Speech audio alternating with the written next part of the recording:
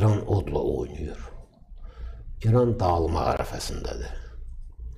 İranın daxilində inqilabçı qüvvələr, isyançı qüvvələr o qədər fəal və o qədər hər tərəfli hərəkət edirlər ki, molla rejimi tamamilə başını itiribdir. Ona görə də xaricdə düşmən obrazı axtarışına çıxıbdır. O düşmən obrazı kimi də Azərbaycanın adını çəkməsə də siyonizm adı ilə əməkdaşlıq edən qüvvələr adı altında əlbəttə ki, Azərbaycanı nəzərdə tutur. Güya 40 minə qədər müxtəlif növ qoşunlardan ibarət qoşun toplayıbdır və onların təlimini güya keçirir.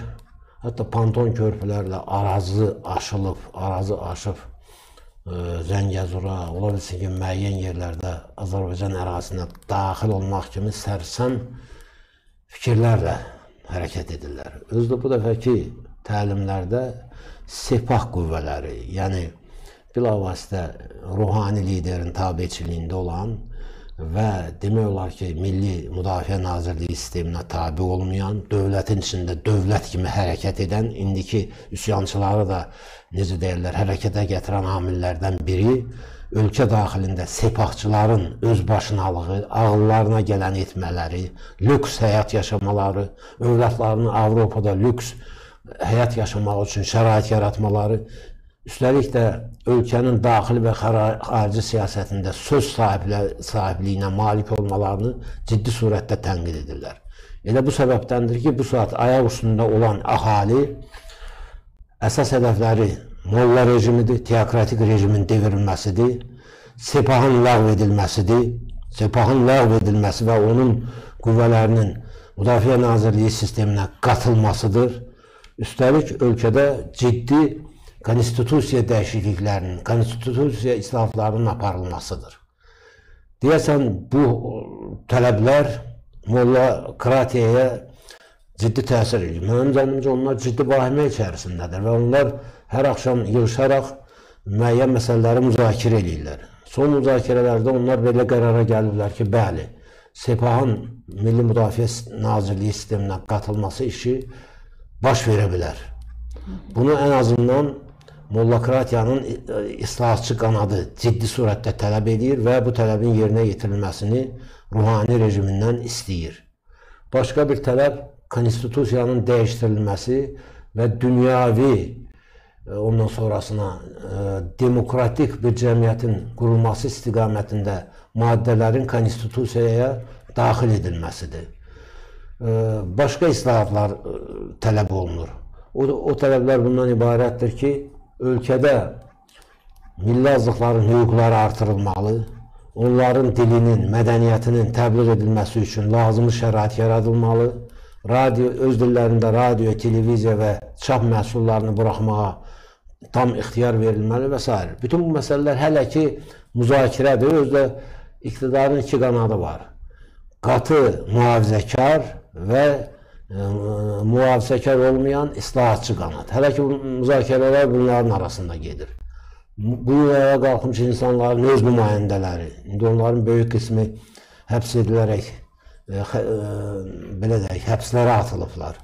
Onların tələbləri isə bütövlükdə bu indiki mollokratiyanın hakimiyyətdən vurulub çıxarılmasıdır, qovulub çıxarılmasıdır.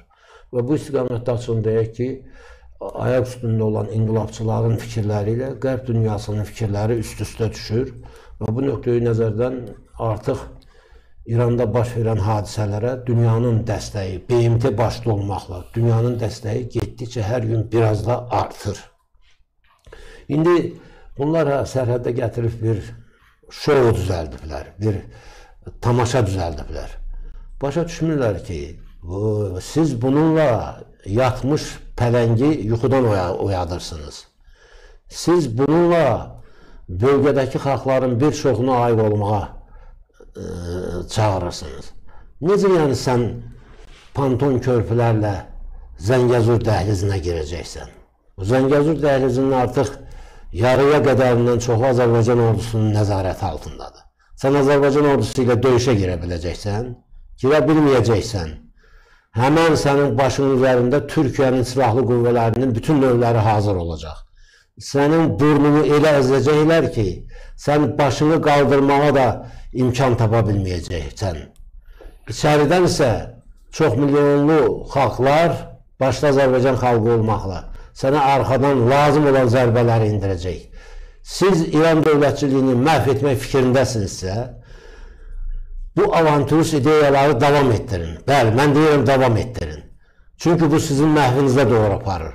Bu sizin tamamilə 20-ci əsrin məntiqinə, dialektikasına uyğun olmayan bir siyasi rejimi iş başında saxladığınıza görə və bütün dünya tərəfindən pislənildiyinizə görə sizin məhvinizə doğru aparır. Artıq sizə qarşı olmayan dövlətlərin sayını barmaqla saymaq olar. Siz çoxlarının nifrətini, qəzəbini qazanmışsınız. Və indi də Sepahın bəzi başı pozuq generallarının dili ilə Azərbaycanı təhdid etmək elə də böyük yiğitlik tələb eləmir. Biz də sizi təhdid edə bilərik.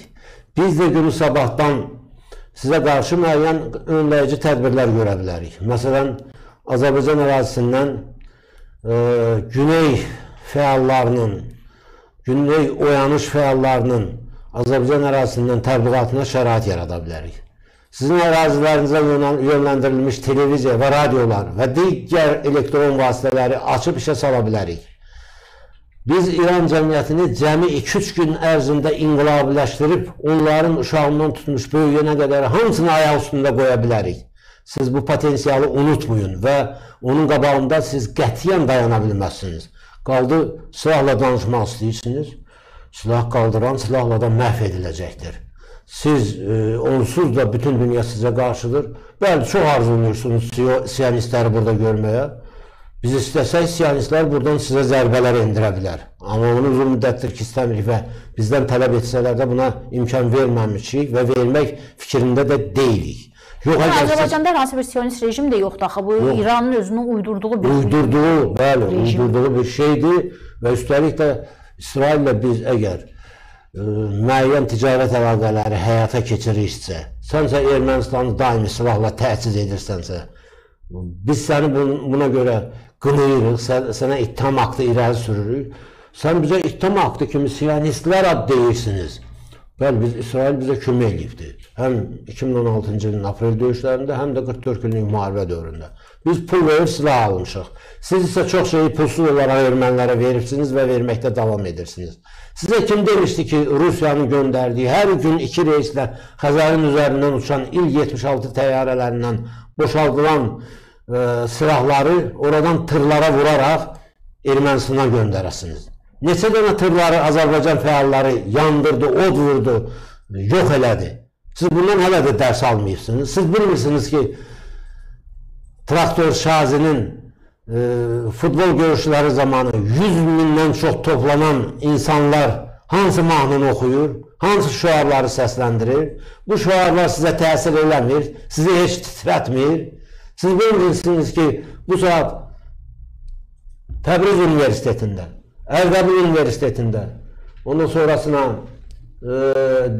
digər Tehran Universitetində oxuyan Azərbaycanlar hamısı ayaq üstündədir. Hələ Farsları demirəm, hələ Türkmənləri demirəm, hələ Lorları demirəm, hələ Bəluciləri demirəm. Allah evinizi tiksin, bütün xalqları özünüzə qarşı qaldırıbsınız.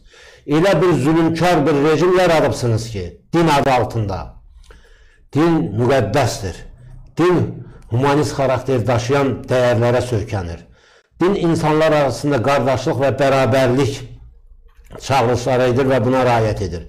Sizin şiə donu altında səsləndirdiyiniz dini çağırışlar isə xalqları bir-biri ilə düşmən etməyə yönəlib. Buna görə də bunun cavabını alacaqsınız.